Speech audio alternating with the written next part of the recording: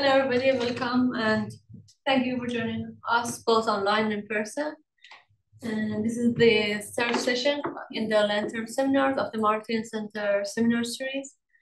And this is I think it's a 54th edition of the Martin Center Seminar Series, which means that we are running the seminars for 54 years. And we're really proud that we have hosted many great names, and we are delighted to add to that Ritu Garg, and she is going to present us on the topic transitioning to net zero. And my name is Hamida, and along with a small team of students, Jerry, Sam, and Michael, who is not here yet, we are curating the seminars. So just a note on the format of the seminar. Ritu will present us for 45 to an hour, and then we will have another 15 to 30 minutes for Q&A, which will be between our online attendees and in-person audience. And I'll quickly introduce Ritu, and then we will get started. Ritu leads a practice and focuses on sustainable system in Arup's Foresight team. Her work explored the transformation required for future cities, infrastructure, and energy and resource to meet sustainability goals, often applying system approaches to analyze and identify key areas for impact. She focuses on shaping and delivering strategic research, visioning, scenario planning, and effective stakeholder engagement in her work. Ritu was a fellow at the World Economic Forum in 2022, working to lead a major research and a stakeholder engagement program on circular economy in the forum net zero carbon system cities. She has over 10 years of experience working across multiple disciplines, including city and transport planning and strategy, civil engineering, and energy and climate change policy. That being said, thank you, Ritu, again for joining us today, and the floor is all yours. Thank you so much, and good afternoon, everyone. Thanks for having me here. So I'm going to talk to you about a research program that we've been working on at Arup within the Foresight team for the past 3 years almost. And we've started to publish bits of this research, and I think that's how I got in touch with Cambridge University. So for those of you who maybe don't know Arup, we're an engineering consulting firm. We do design planning alongside engineering, and we generally focus on built environment. And so within Arup, I sit in our Foresight team, and this team specifically is focused on looking at the future of different industries and different sectors.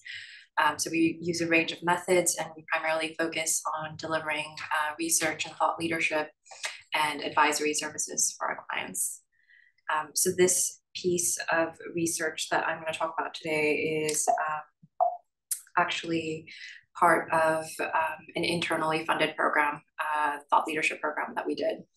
And when we were asked to work on the topic of net zero, the first reflection that the team had was that there's so much already being said about the subject. What value can we add in the topic? And there's already so much being said on it within Arup. And one reflection that we had was we've actually been talking about this problem for at least the past 2 decades, if not 3 decades. And for some reason, the problem that we're trying to manage has only gotten worse in that time. Why is that? And that was kind of the premise that our program and our research has centered on.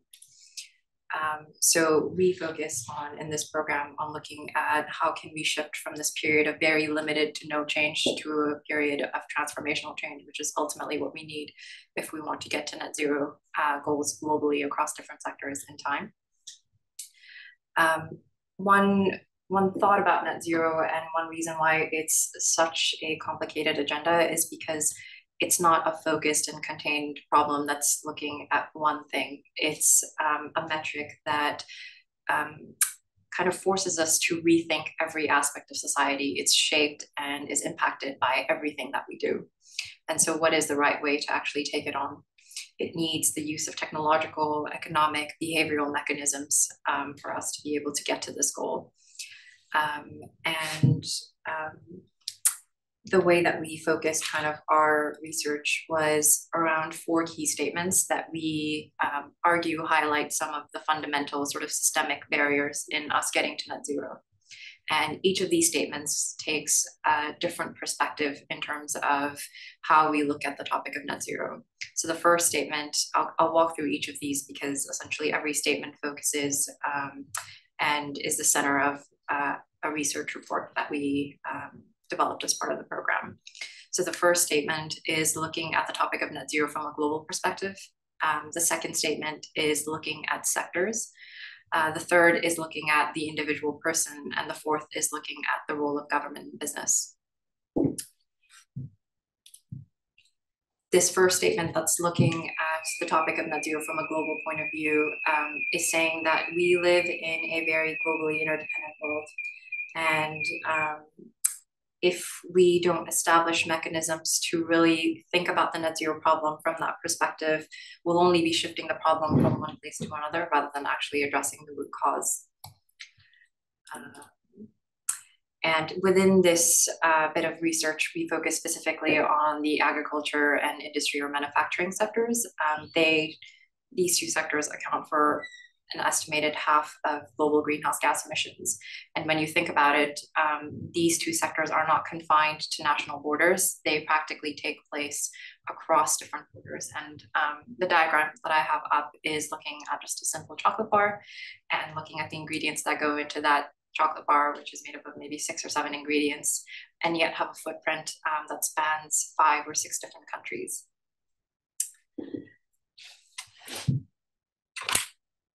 If we start to think about who is responsible and what the responsibility of an individual nation is to reduce emissions in, let's say, just the agriculture and industry sectors, once you start looking at the data and once you start looking at the actual role a nation might play in that picture, it suddenly becomes a very complicated question to answer who is responsible for cutting emissions. Do you look at imports and exports? Do you look at the distribution of population across the world? What is the right way to allocate responsibility for reducing emissions? It's not as simple as the activities that take place within the nation's borders. And while we confront this challenge of looking at the topic of net zero from a global perspective and recognizing these global interdependencies, we also face the challenge of recognizing that every nation in itself faces very different immediate near-term priorities and challenges. And I won't go through all of this, but something that we do in our research is we take a selection of countries that have that are witnessing maybe the greatest growth or have led to the highest cumulative greenhouse gas emissions so far, or have the highest greenhouse gas emissions annually at the moment. Basically, countries that are necessary to include in the dialogue to cut emissions. And we look at what their current context looks like, what their key challenges on the ground are, what their priorities are, to kind of separate us from thinking about net zero as a standalone issue and integrate that more with what that country is actually trying to do. So as an example, Brazil is a major influencer in global trade, and particularly agriculture. The UK has made some great progress in reducing its emissions so far, but it's also the country with some of the highest consumption patterns on a per capita basis. China is experiencing major growth. It's a major player in global trade, and climate change could potentially completely change its neighbors and increase risk due to changing resources and vulnerable systems, et cetera, et cetera. The only current mechanism that we have to reconcile the climate change problem on a global platform at the moment is the UN Conference of Parties. And unfortunately, to date, they haven't achieved as much progress as we've needed them to. The nationally determined contributions are a country's kind of plan of actions on how they'll achieve greenhouse gas emission targets in the near term. And so far, what we've seen is that the guidelines on how countries report how they'll achieve these reductions and track progress are very loose in general. So countries can choose their own timeframes to set targets, even though that wasn't the intention of the Paris Agreement. They can postpone progress to far off timeframes. And ultimately, because every country kind of has autonomy on how it's choosing to set targets, there's a great degree of inconsistency and ultimately the ability to measure that progress and compare who's doing and who's on track with what they're supposed to be doing. So the key kind of premise of this bit of the research is to say we need climate action to be globally aligned, and we need global consistency in terms of the sectors that we're trying to manage, whether that's agriculture or whether that's manufacturing and our consumption.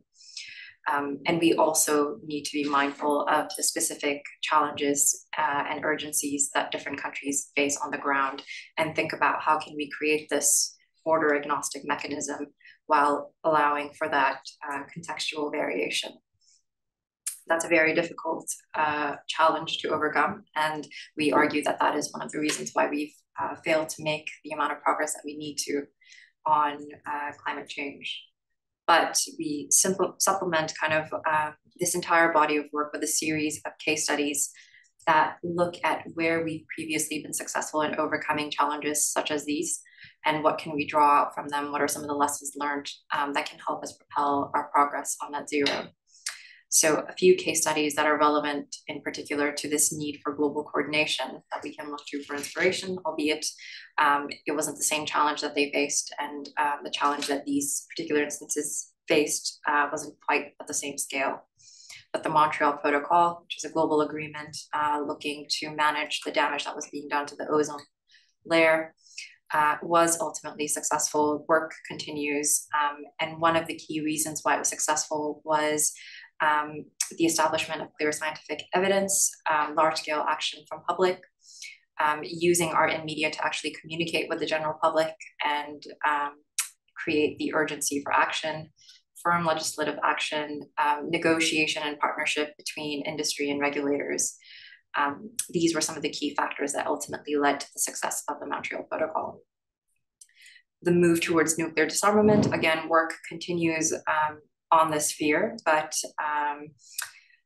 today nuclear arsenals are estimated to be 1/5 of the size that they were 50 years ago, so significant progress has been made, and it was also an agenda that required firm international coordination. And once again, it was civic movements, social pressure, the support of influential voices, even in the scientific community, people like Einstein, the convening power of major international institutions, and the coming to close with some very risky situations that brought major nations close to war, and confronting that real danger that ultimately led to this realization that we could not continue going on the same path that we were. In a different sense, the scaling of solar energy and the massive cost revolution that's happened has also been a form of international coordination. Certain countries kicked off the innovation and the technology, others took it up and managed to scale it and make it cheaper. And other countries like Germany put in reforms in place that got the consumers on board to actually trial and create the demand for this technology to then further boost production and innovation. The second part of our research focuses on sectors. And essentially what we mean when we say sectors are the kind of organizing of the economy to provide certain functions to society. So for example, the energy sector, the transport sector, the building sector. And oftentimes these spheres become the focus areas for delivering climate action and for setting net zero targets. Because they entail organizational and governance parties. But what often happens is governments declare high-level targets saying the transport sector is going to get to net zero by 2050, but we actually leave things running on the ground, business as usual. So this is a breakdown of emissions, greenhouse gas emissions by sector for the UK. And what happens when we kind of declare these high-level targets, but we make no changes in terms of the actual governance and organization of these sectors, is that we fall behind, practically speaking, on our targets. And that's because a lot of the challenges that come to the surface in addressing net zero are kind of cross-organizational. And a lot of what these sectors are focused on is delivering on kind of very segmented things like safety or operations. And they fail to, with this kind of oncoming of net zero targets, the sectors have sort of failed to reorganize themselves to take ownership over some of the cost-cutting issues that net zero provokes. So for example, providing a net zero solution in energy that is affordable for consumers. There isn't any one single party that can really take on this issue currently in the current structure of the energy sector, but it's a massive issue that's keeping the energy sector from making as much progress as it needs to. So what we did in this bit of research is we advocated for this systems view and systems mapping exercise to kind of allow people to take a step back and actually think about how does this sector that we're trying to move towards this one big goal actually function today if we thought about its key priorities and its key governance. The transport sector in itself is incredibly complex.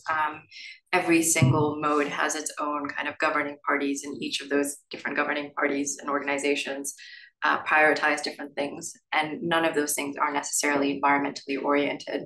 And so very quickly, when you start to look at the practical kind of workings of the sector, you realize that there isn't enough oversight and ownership and accountability on the ground to actually deliver on this high level target that we've set. And how can we change that? So we did something similar for the energy sector.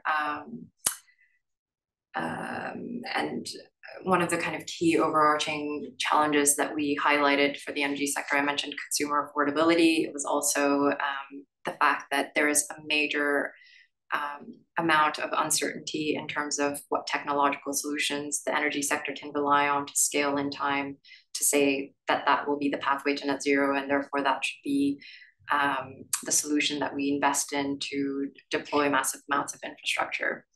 And so there is no one entity that's necessarily responsible for positioning itself to kind of go beyond that level of uncertainty and start to make decisions within a set time frame. And the energy sector in the UK is actually a good example because they are beginning to recognize those overarching challenges, and they are beginning to rethink their structure and rethink ownership, change their decision making that's traditionally been more near-term oriented to being longer-term oriented. But there are some significant challenges in thinking about how even if a new body is created, how it sits in relation to these existing stakeholders. But again, this idea of reorganizing or remobilizing an entire sector system-wide nationally to meet a goal isn't unprecedented, and it has happened before. If we think about the rollout of the NHS in the UK, that was an entire huge reorganization of how healthcare services were accessed by people and delivered to them. It required rethinking how doctors offered services. It entailed the centralization of decision-making around healthcare, which wasn't previously the case. And it was helped by the articulation of clear alternatives, a clear assessment of what the issues with the existing system were and how it could be transformed, what the options on the table were.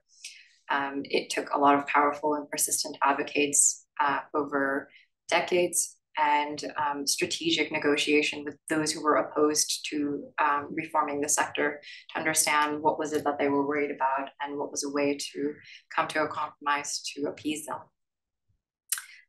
The UK has actually also previously made an energy transition going from town gas to natural gas, which required making changes to infrastructure, required changing, again, decision-making powers and centralizing that decision-making, but also then leaving room for innovative solutions from the private sector, enabling public-private partnership, catering to people who had limited resources and lower incomes. The third part of our research looks at the individual. So it looks at what is the role of the individual when we talk about net zero. Oftentimes, when we hear about climate action, we think about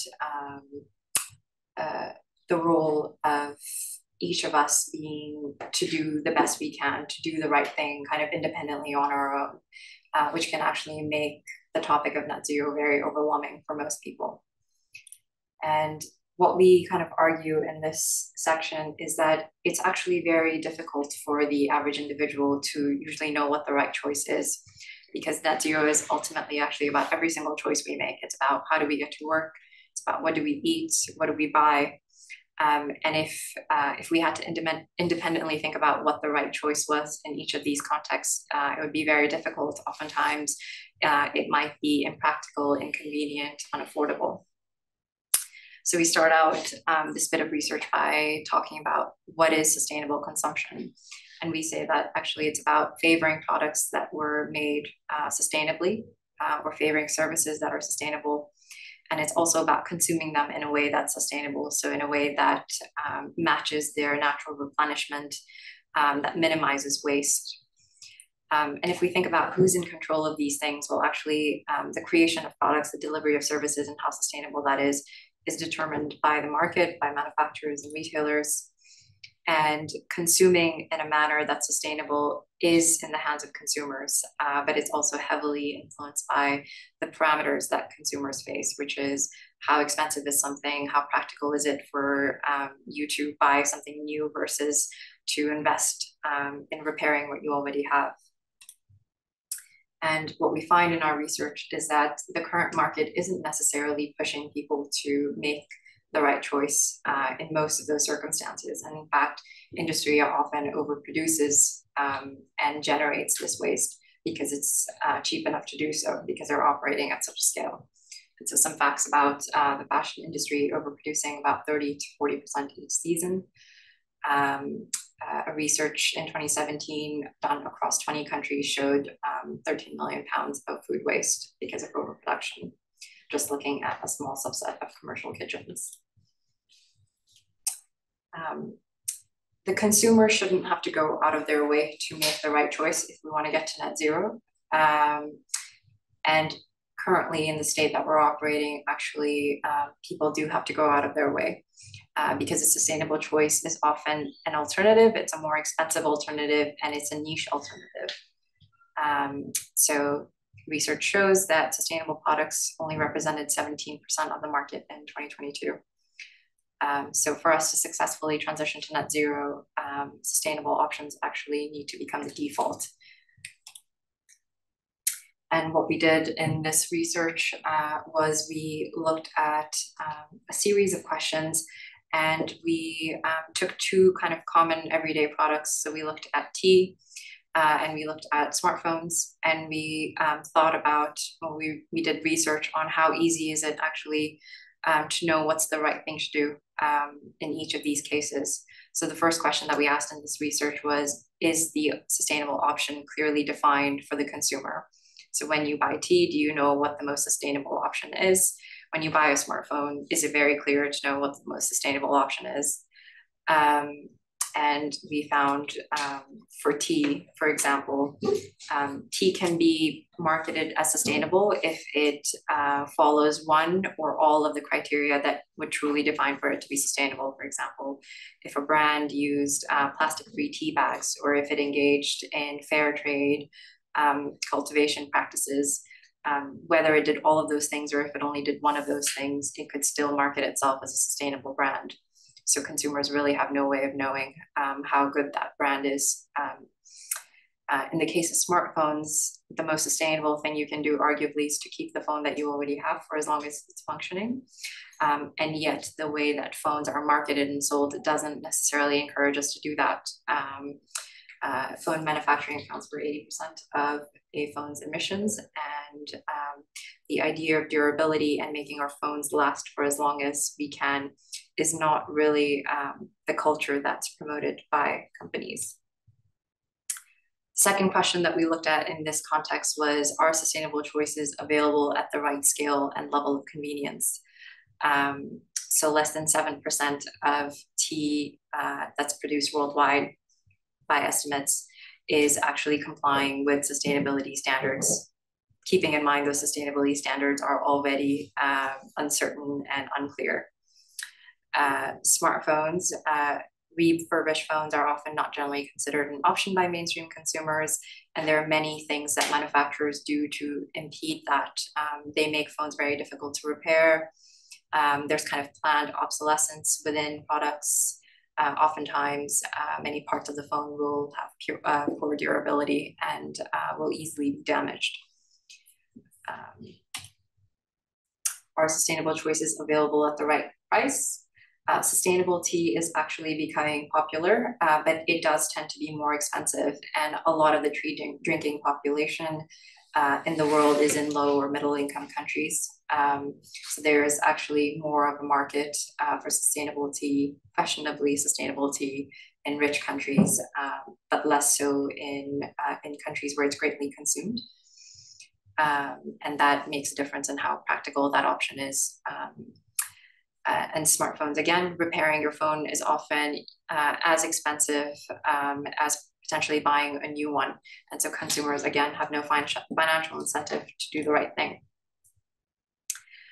So despite a lot of kind of propaganda and hearsay around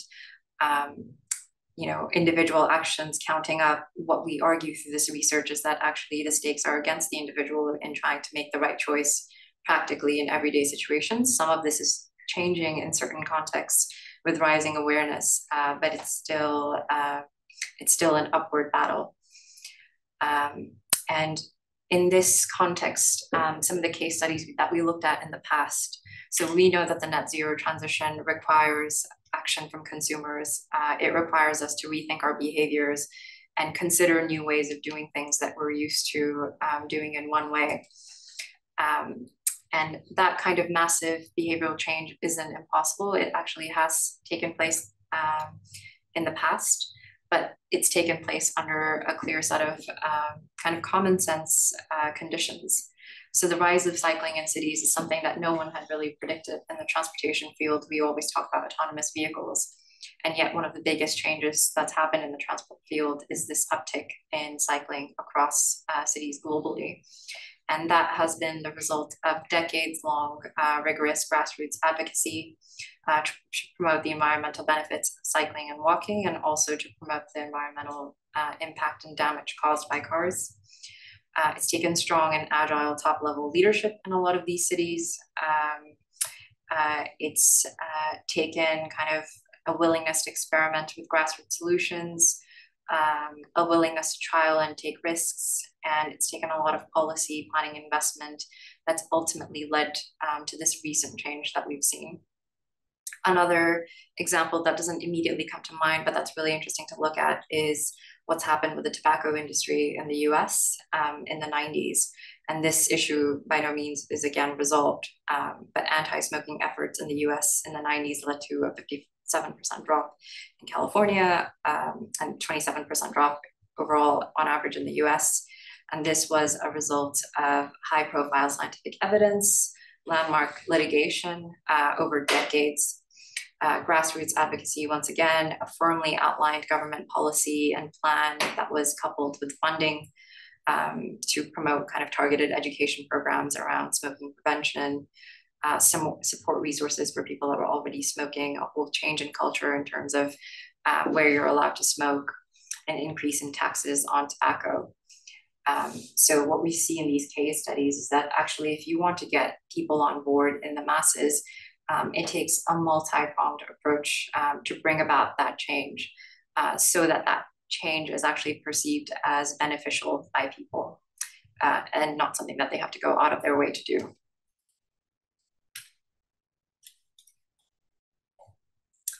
In looking at these kind of three focus areas that I've outlined, which is this issue of global interdependencies, this complexity of governance within the sectors that we're trying to decarbonize, this need to bring the individual everyday person on board, it becomes very clear where we need to start taking action from. And in the final part of our research, we talk about the role of government and business.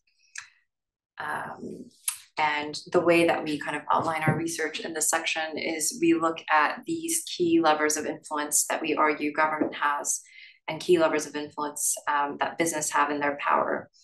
And we kind of use research using top 20 Fortune 500 companies and governments across the world to show, is government or is business doing everything they can with respect to these levers of influence, or are there still gaps which are truly acting as barriers in us getting to net zero? And what we find, again, this research is quite vast and I won't get into all of the details, is that there are some quite significant gaps. So a set of kind of graphics and some stats to reinforce why big business is a legitimate focus when we talk about action on net zero. So some of the world's top companies, this is a anonymized list of Fortune 500 companies, the red bars that you see, compared to some of the world's biggest cities and comparing their emissions. And obviously, when you start to look into how emissions are taken into account, it's not that these companies are producing products that we use in our everyday lives. But the point here is to say, actually, cities are very complicated because cities have democratic systems and lots of individual players and a lot of complexity. And it actually takes a lot to change a city. But a business actually has a fairly tight decision-making body. And if it decided to make a change, it could be relatively streamlined and it could lead to massive change in a very short amount of time.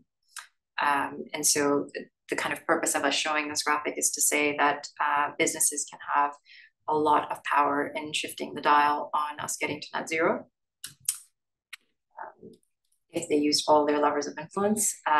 We looked at global greenhouse gas emissions and looked at their breakdown in terms of commercial emissions versus private emissions. And again, 80%, if you looked at it from that lens, is commercial emissions. Big business span across every sector that we're trying to decarbonize. And some of the levers of influence we look at in our research is businesses setting business models, designing products and services, businesses lobbying, businesses setting up supply chains, using their marketing power, and then also in how they manage and mitigate impact practically, how they support their local economies. And some kind of examples that I'll offer from that research is one of the levers that we explore is around business models. And we question, are some business models inherently at odds with climate action? If the business model is to sell as much as you possibly can, regardless of the environmental cost, can that ever actually be aligned with a net zero goal? And if you did have an alternative business model in mind, do conditions actually exist today for businesses to wholly uptake those, or is something missing? So for example, if you looked at a circular economy model where we try to reuse and repair everything that we make, if a business started doing that today, on average, it would find actually it's increased its cost, and the product it's suddenly putting out to market costs a lot more than what its competitor is putting out. And what we argue here through the research is to say that it's very hard for a business to get to net zero in today's operating conditions. It has to adopt the business model that it's currently using. But these business models need to change if we want to get to net zero. And government here has a major role and a gap to fill by creating the conditions for businesses to then practically be able to say, actually, maybe we can start to think about these alternative models for putting out our products in the market. So for a circular economy to exist, government could incentivize a common set of kind of repair services. It could create certain mandates or incentives for a majority of businesses to start to adopt elements of a circular economy, so that the one business that doesn't suddenly make itself uncompetitive, but there are conditions that exist in the external market provided by government that level that playing field and that encourage the majority of the industry to try something different.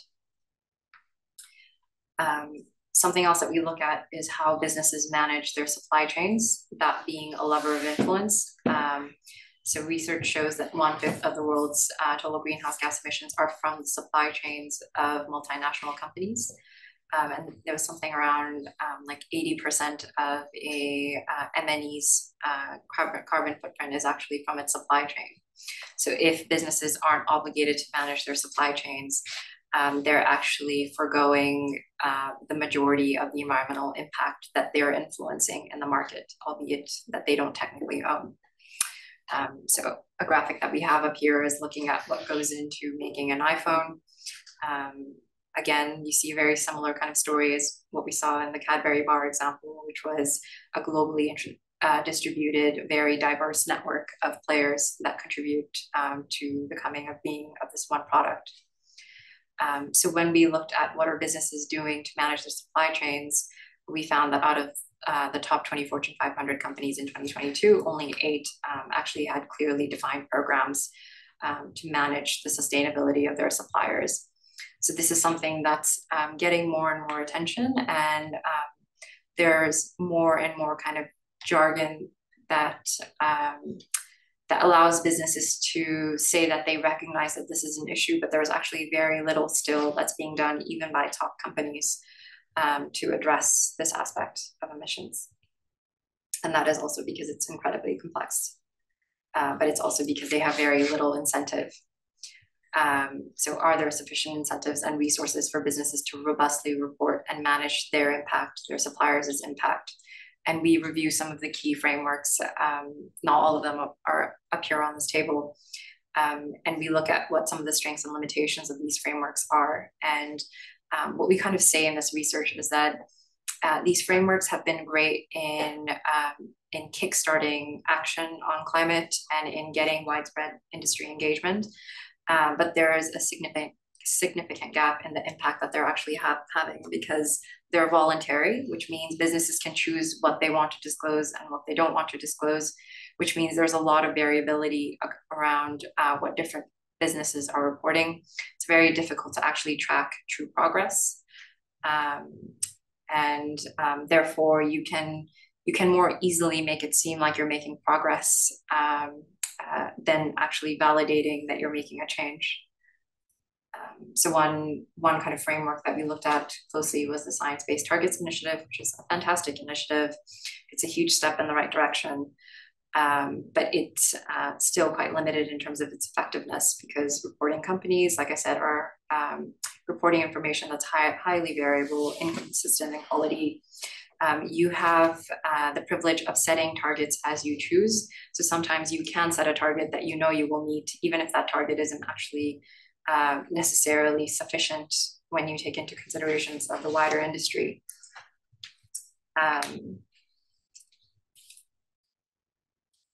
Another lever of influence that we looked at in this research was around lobbying, and looking at whether the activity of businesses in how they lobby and influence legislation and political actions matches up with what they're saying they want to do in terms of net zero and climate action. And there's a lot of research that shows that this, again, is misaligned. So fact here that for every $1 spent on supporting climate change, there were $10 spent on anti-climate lobbying between 2000 and 2016. There's a lot of evidence around some of the biggest oil companies, I think it was Shell and BP, who both have net zero targets, but at the same time have actively taken steps to dilute legislation on climate, on advocating for continued permits for oil and gas. There's just a lot of data kind of across different resources that we looked at that stated that kind of companies' statements are significantly misaligned with what they're actually pushing government for. And there is currently no regulation, again, a gap from government to prevent them from doing so. And then finally, in that same bit of research, we looked at the levers of influence that government has. And a big role that government plays, as I hinted earlier, is in creating those conditions and that level playing field and managing the risks that stakeholders would face in the first that they take to get to net zero. So a lot of those levers of influence are going beyond just target setting and visioning, but actually creating accountability and enforcement, so establishing firm institutions and processes to manage issues and monitoring related to net zero, creating safety nets for communities that would be impacted by the transition, providing funding and investment into net zero related initiatives, which is happening in some spaces and is being undone in others. So have governments established enforceable mechanisms for a rapid net zero transition is a question that we ask in this bit of research. And this is a space that is changing. So the graph is showing climate change related litigation in just the US and how much it's gone up, which is a positive trend, because as we saw in the tobacco industry case study and various other case studies, litigation is often sometimes what leads to major milestone change. There's a lot of existing legislation that's often not highlighted that actually needs reform and review and is being misused to prevent climate action. And the investor settlement dispute is one of these clauses in international kind of trade agreements that is being used by oil and gas companies to prevent foreign countries that are taking action to close down these industries from being able to do so. And I had a stat in my notes that I can't access now that was kind of showing, I think 10 out of 12 major cases have all been in the favor of oil and gas companies in recent years. This graph unfortunately shows fossil fuel subsidies. And so while government investment in net zero is continuing, so is the direct funds and financing towards fossil fuel. It ebbs and flows. It's mildly reduced, but it's still significant. So what our kind of general research showed is that you can see now why that graph I showed in the beginning, which just showed emissions going up, is the way it is. It's because we've started talking about climate change more and more in these recent decades, but actually a lot of the fundamental barriers that I've described are significantly out of place. That's not meant to leave us kind of completely disheartened and say we're never going to be able to resolve this. And I think that's why those case studies that we looked at, looking at kind of previous instances of transformational change in the past, are powerful, because we have come across these barriers in the past and we have been able to get over them. And I think if we study those more closely and if we recognize the issues and the gaps more transparently, as we do in the study, and combine the two, then we can more strategically and effectively make progress on net zero. And I think some of that is starting to happen, but I think at least on the part of government, at least on the part of kind of these international forums, there is a lot of jargon and a lot of kind of slogans being thrown around, and there isn't enough of a focus on some of these big systemic complex challenges that we've outlined in this research, and what countries can do to overcome them. I don't know how to go back, but I wanted to kind of summarize those 4 key statements. So global interdependencies need recognition for effective climate action. Sectors that we're trying to decarbonize are highly complex, and their complexity needs to be recognized, and sufficient governance needs to be put in place to decarbonize them. Sustainable choices need to be made the default for individual consumers. They need to be affordable, they need to be practical, they need to be convenient for people, for them to be able to uptake them. And government and business need to start using all levers of influence in their power to actually drive the change to net zero beyond just setting targets and visions. And this is a list of the case studies that we've looked at in total as part of this research, where we say we've overcome some of those barriers of effective global coordination, of transforming sectors and complex systems, of making people change their habits in masses, and government business coming together to take a firmer stance to drive action. Thank you.